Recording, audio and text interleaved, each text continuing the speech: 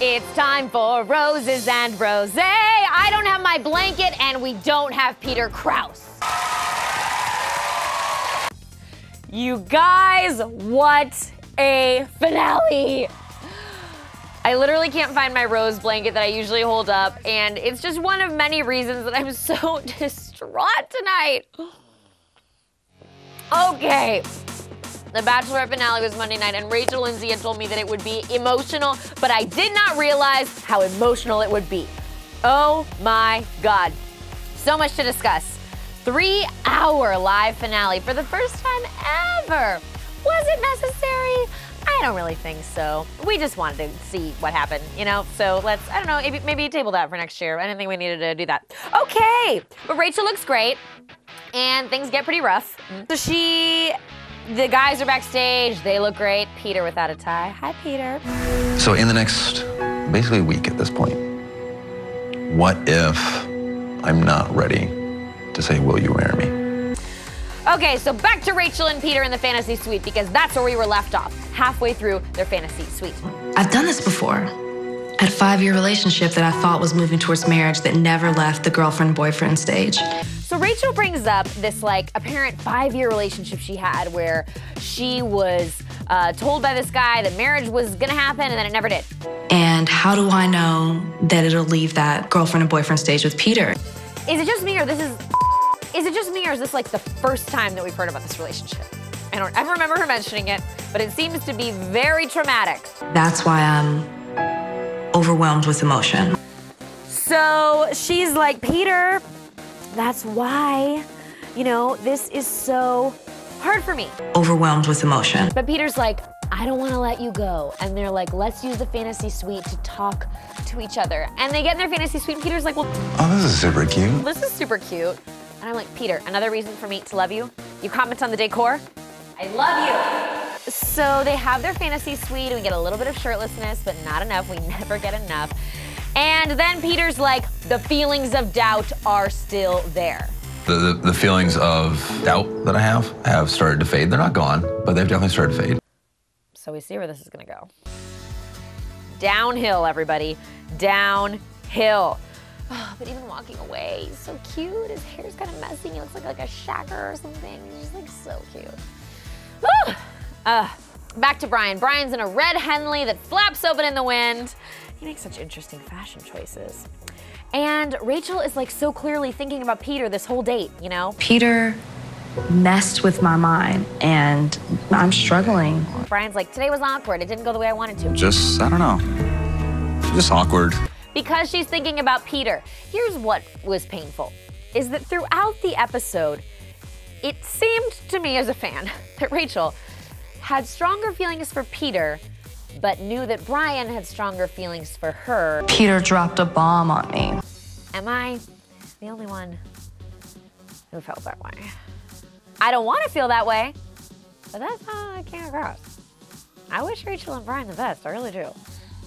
But it was awkward. Chris Harrison is like, Rachel. What is it like to go from an emotional roller coaster with Peter, a very difficult date, right into Bryan, equally difficult? No, it wasn't. She knows exactly how Bryan feels about her. So what is the struggle with Bryan? It's not like she's down to her final two and she doesn't know, you know, which one she maybe like has the more clear connection with.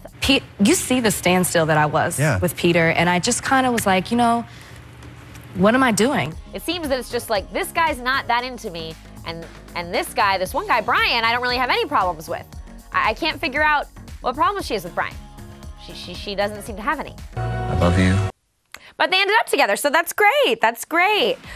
I'm so stressed out, you guys. I'm having such a hard time gathering my feelings right now because I'm about to go fly to New York to interview Rachel and Bryan. Check it out soon on etonline.com. Shameless plug. So, by the way, drink every time Rachel. My own hair is in. Could more go wrong? Could more go wrong? I'm about to get into Peter and Rachel's real argument, so yes. But to be back at the place that I've been at before. Drink every time Rachel brings up this relationship we're hearing about for the first time. And drink every time Peter says he doubts Doubt that I have? His feelings for Rachel. And, you know, you're gone. I Breathe. It's hard to breathe right now. Notice she hasn't mentioned Eric for like the whole first hour. So we know what's gonna happen. Why, Eric?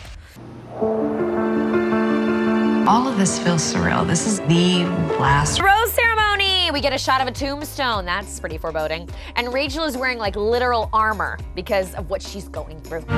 You're never ready for the goodbye. And Eric and Peter and Bryan are there, and Eric's rocking some cool sneakers, but bye, Eric! I like Eric a lot, though. Are you happy? I'm very happy. Okay. How are you? He was on live, and he was great, and he was like, Rachel, I just hope your heart is good, and I'm always gonna care about you, and like, he looked really great with his beard, and so like, great, Eric, great! I don't know if Eric's gonna be the Bachelor, but I like Eric. Peter is like, Rachel wants me to propose. Oh, yeah, but after Eric, it's where were we? Oh, then Peter and Bryan each have one more date. Is this the normal format? It's all screwed up because there's 3 dudes in the finale, and it's live. I'm very confused. So please, drink every time I screw up the format. So back to Peter and Rachel. They have one more date. And, oh no, Bryan and Peter. See what I mean? Drink, I screwed it up. And I said Bryan and Peter. Rachel and Bryan get one more date, everybody. Oh, God. Again, there's no question about Bryan. I just want to focus on Bryan. And that's all we're again told from this date. Bryan loves her. I love you. I'm in love with you, and I want to be with you forever. He loves her so much. Now on to the one-on-one with Peter. So this is different. It's a different vibe. It's a different, more heartbreaking, soul-wrenching, body-gutting, personality-depleting. Today I'm feeling insecure. Love, soul-sucking. And unsure. And just, I don't know who I am anymore after watching this. It was the most captivating 10 minutes of television ever. You became married? Not married. Not very. Sometime. Fight me on that. The ending of The Sopranos, the finale of Breaking Bad, I don't know, any other, fight me on this. The most captivating 10 minutes of television in the history of time was Peter Krause and Rachel Lindsay's last date. Just wondering.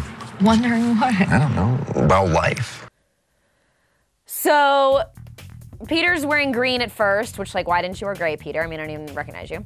And he's like, the feelings of doubt are still there. But these feelings are so recent. Oh God, and then we go to the nighttime where we get the golden TV moments that are so hard to watch. Rachel is walking to see Peter and she looks like she doesn't even want to like get there. I keep looking for clarity and I'm just not getting it. But she gets there and she's wearing gray and he's wearing gray.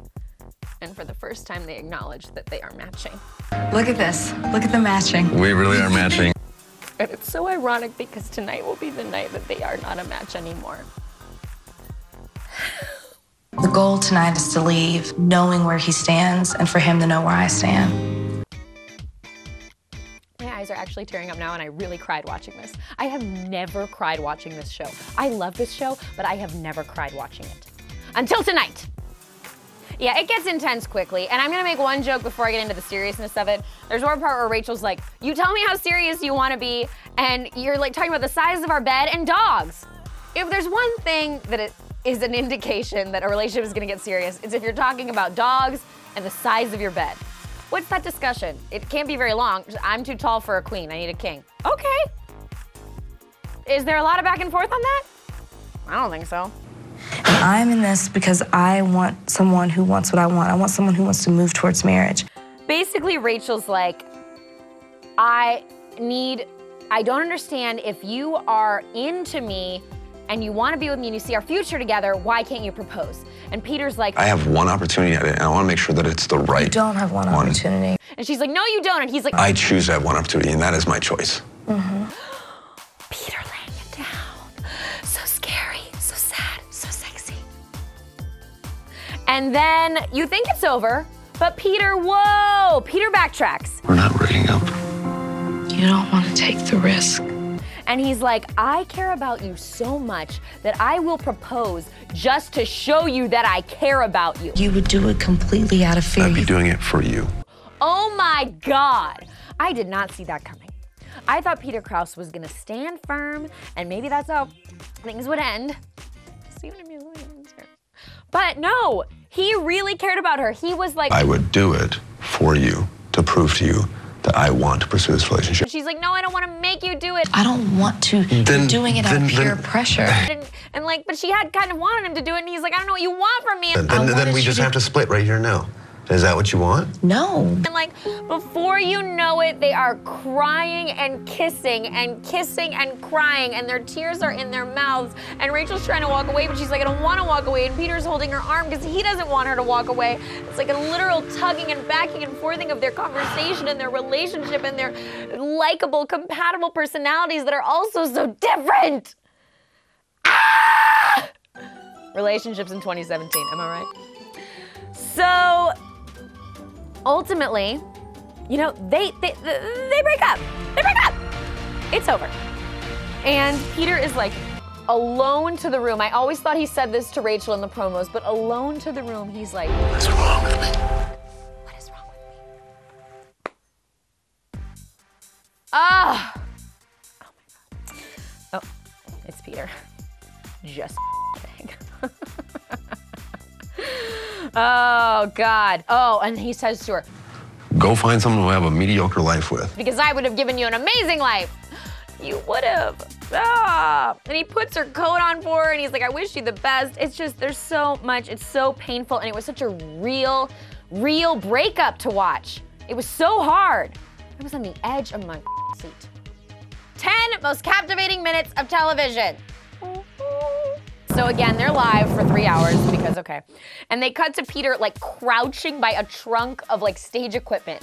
Oh my God, what a cutaway. The producer was like, move that camera over here. I don't know if they have walkie-talkies. So then Peter is on stage with Rachel, and it is almost just as painful. They haven't seen each other since May.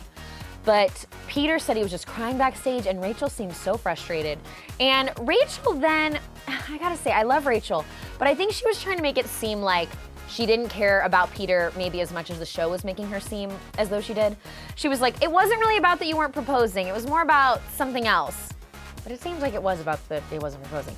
And then, I just don't think like this world, this process, this journey, this show, like, I just don't think like it's for you.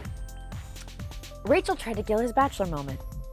I see what you're doing, Rachel Lindsay. Rachel actually told me in an interview that she didn't want any of her top 4 guys to be the Bachelor. Shameless plug. And we witnessed it live on Monday night. Rachel said, I don't think this show is for you. Like, you need more time. You need to like see things through. To Peter. Please don't take him from us, Rachel. I know it didn't work out with you two, but please don't take him from the people.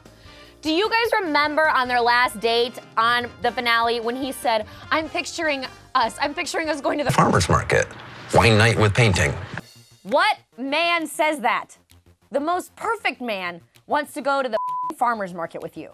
Rachel, please don't take him from us. She's like, I don't think the show's for you. I think you need more time. I don't think this format's for you.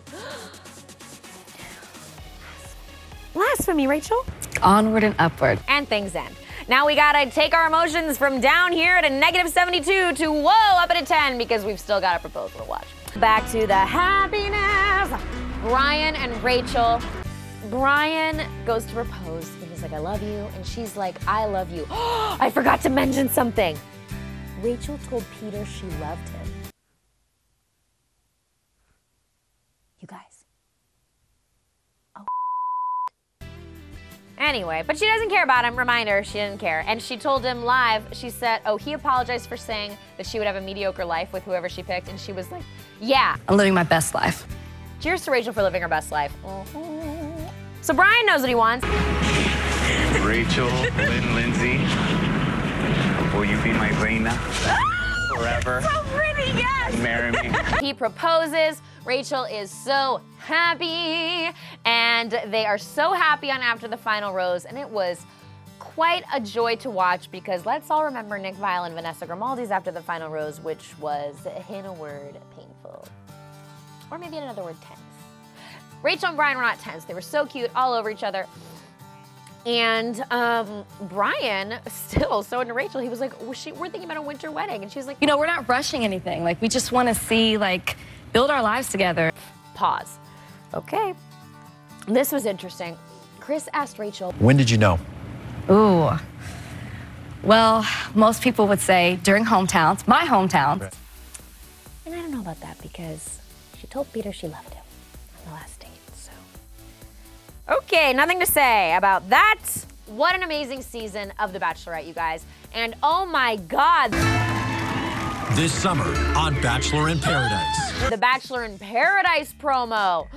They gave us a promo of Bachelor in Paradise, which premieres next Monday, August 14th, and Tuesday, August 15th on ABC, and we will be doing Roses and Rosé about Paradise right here. Yes, I drink wine once a week now for work. I'm okay with it. So they show this promo with the first footage of Corinne and Demario in the pool incident. Oh my God. Dang, they're going there. Can't wait to watch. So many congrats to Rachel and Bryan. Truly, I think Bryan was a good guy and he just showed Rachel how much he loved her all season. And Rachel is a woman, again, who knows what she wants and kept it 100 all season. She was an amazing Bachelorette. Wishing them the best. Can't wait to interview them both tomorrow, and it will be up at etonline.com. And you know what else is going up tomorrow?